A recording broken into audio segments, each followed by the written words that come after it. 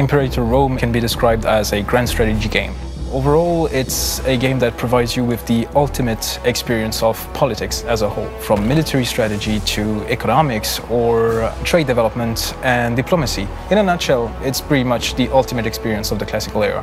The game starts about 2 decades after the death of Alexander the Great, when his great empire is fractured into several large powers. We're just a few years before the start of the Punic Wars between Carthage and Rome. Rome is an emerging power, Carthage is the great power in place, and Rome really wants to get Sicily in order to expand its empire too. And this will lead to the 3 Punic Wars that are actually covered in the game. So this is a very complex geopolitical situation that you start with, and it's a very interesting setting.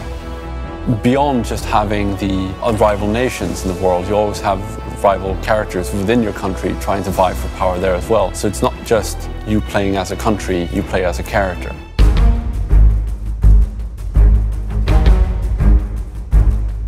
We want to empower the players when they play our game. We want them to immerse themselves into the classical era fully. My goal with this game is that you should feel guilt. Guilt for sacrificing your sleep. Guilt for hearing your wife or husband nagging you for you've been playing this game too much because it's too good.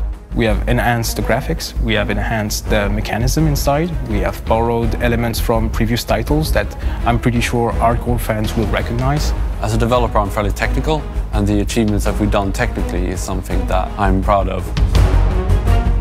I'm the type of player that wants to attack my neighbors before they attack me. I'm not necessarily painting the map entirely in my color, but I don't really like being the weaker nation neighboring a stronger nation. As a player, I'm a little bit of a power gamer. I like to get everything just right.